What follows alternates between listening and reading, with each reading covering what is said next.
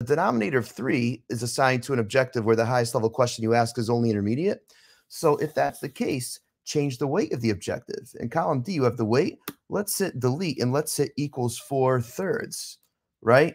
4/3 times 3 is 4, right? So there you go. And so now if it's a basic, if there's one or two objectives where you only ask at basic level for those one or two, right?